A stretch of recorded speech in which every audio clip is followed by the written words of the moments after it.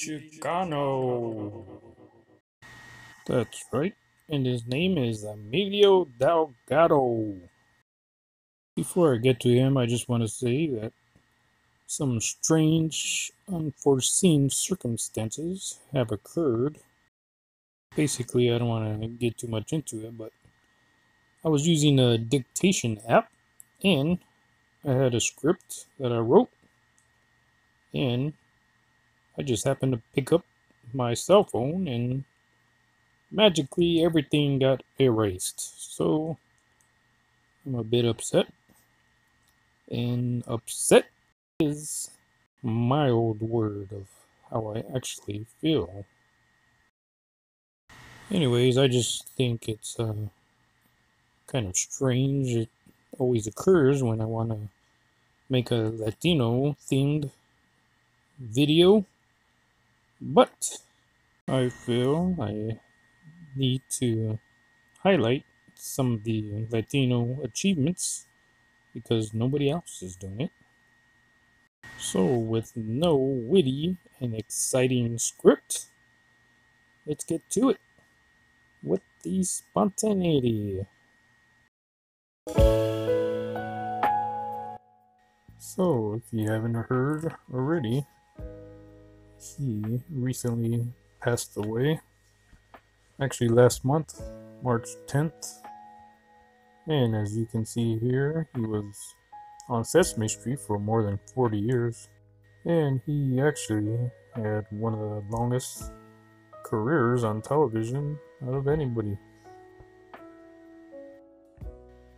I will just scroll down and read a little about him here.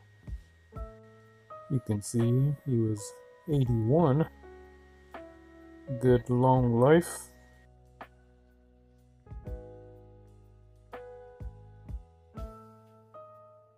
Right here, they just talk about how he passed away with myeloma, some kind of cancer in the blood cells. And I didn't know about this, but apparently he was the artistic director of the Barrio Theater Ensemble of East LA. I didn't know something like that existed, so that's good. More Latinos should get into acting. I was actually a background extra type actor for several years. I never wanted to be an actor, I just wanted to get the connections, network, because I'm into filmmaking and script writing.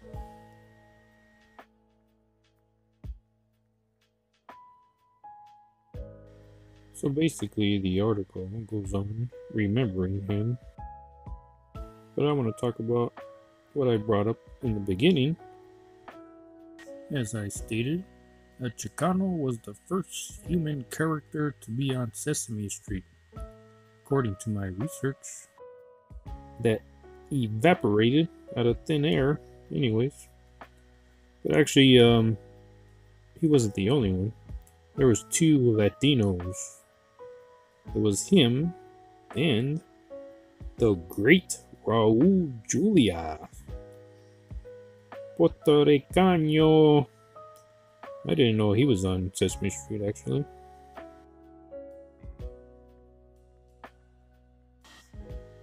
So apparently the show started as a means for children to become bilingual, to learn Spanish and English at the same time. That's why they took on two Latino actors.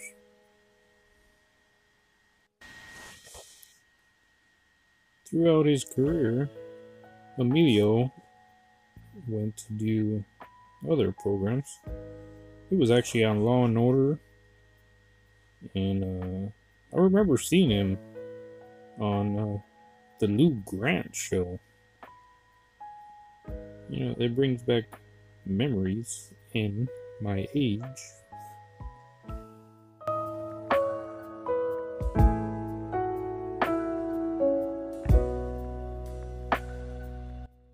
So now I just want to give my personal experience with watching him on TV. I suppose seeing the New York type of backdrop or backlot there on Sesame Street, I guess that kind of made me identify him as being more of a New Yorker type, maybe Puerto Rican, or even his features, it looks more indigenous than you know, the type of Latinos I grew up with here in California. Although, ironically, he was born in California, Calixico, just south of San Diego. I don't really remember identifying with him as being Latino. As a child and being an American Mexican, I like to say American Mexican rather than Mexican American because I don't like the classification as being a second class citizen, basically. I was born here in America, so that comes first. And looking back at my child self that I can see in front of that TV, it makes me happy to know that he was there. He made it. He became the accepted one. I just wanted to scroll through YouTube and see how many TV stations actually mentioned something about him, because I didn't see too much info on my nightly news. Then I come down here to ABC World News. I usually watch them every night, and you can see they only mentioned 40 seconds. Not good.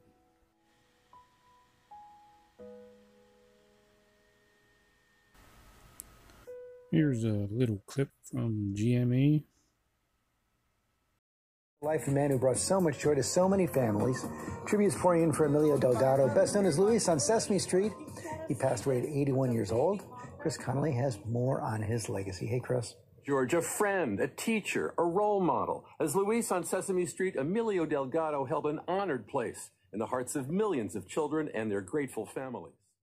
Here's a few words from Cecilia Vega, American Mexican, White House correspondent, and probably the only Latina that I see that handles world news events.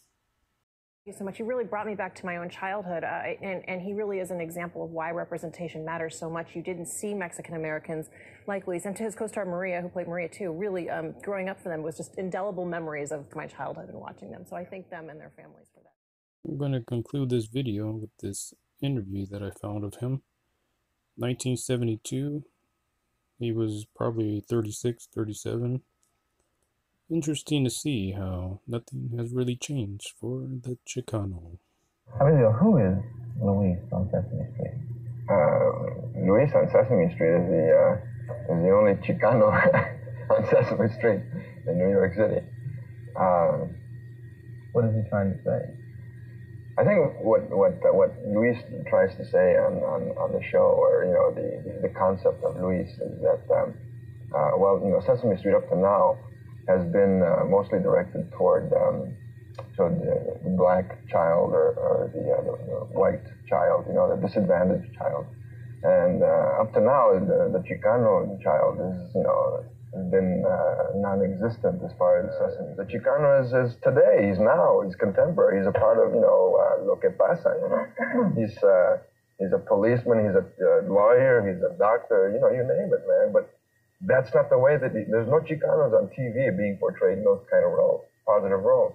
Puros payasos and lackeys, bandits, that's the only kind of roles that have been up to now on TV. Ya comienza la cosa a cambiar. It's starting to change right now, and it's in a token stage now, but at least it's changing.